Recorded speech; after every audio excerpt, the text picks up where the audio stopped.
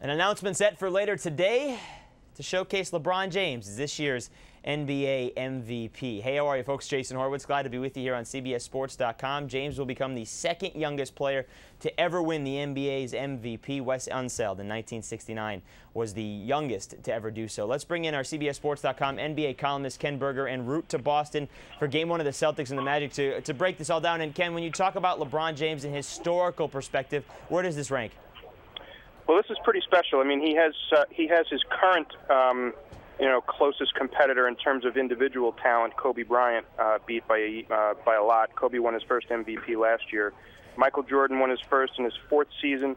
The other litmus test, obviously, for great players is winning championships, and LeBron has a chance this year to eclipse Michael in that respect. Michael won his first title in his seventh season, and this is LeBron's sixth. But he's well on his way. I mean, there's no surprise that he won it this year. It's no surprise that he won it this soon. He's well on his way to etching his face into the basketball Mount Rushmore, and there's probably many more of these to come.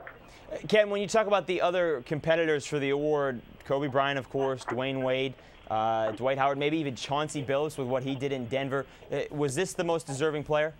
I believe so. I mean, there's a lot of those guys that you mentioned, and others like Chris Paul and Dwight Howard have a pretty good case, but the All-Star team and the All-NBA team, those are for the great players. This is for the best player, and it usually is the best player on the best team, and that looks like it's Cleveland right now, and that's yet to be determined throughout the playoffs. But LeBron had the best year. He was dominant.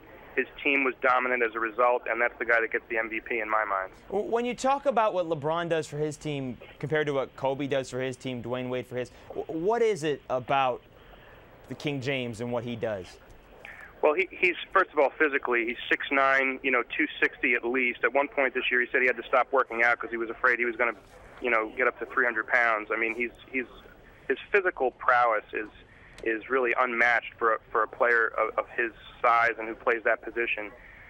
He's really refined his perimeter game this year. He's shot the ball much better, much more consistently, and the biggest leap in his game, which a lot of players don't make until much later in their careers when they can't rely on offense anymore, is on the defensive end. He really has become an outstanding defender, both a help defender and a difficult guy to get past when he's on the ball. So, all those things taken into account, he has really, he has really worked and gotten his game to a level that really very few players at this young stage in their career can say they were at.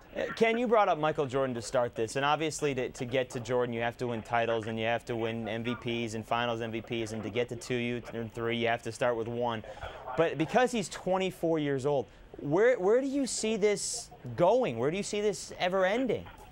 Well, that's the fun part of it. We get to see it unfold from here. I mean, at one point during the season when I was around the Lakers, I asked Phil Jackson a question about, comparing LeBron to Michael and what does he have to do and et cetera. And Phil in his gravelly, grouchy voice said, well, 6 championships and 10 scoring titles would be a start. So he has a long way to go, and that's going to be the fun part, to see how far he can get. This doesn't validate, though, because he needs an NBA title to do that, at least 1, if not 3, 4, 5, to validate that. Would you agree on that?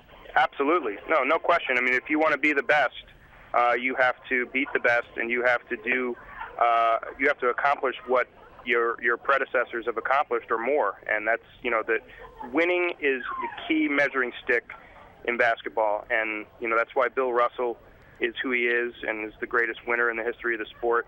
And that's why Michael Jordan has set the bar as high as he has.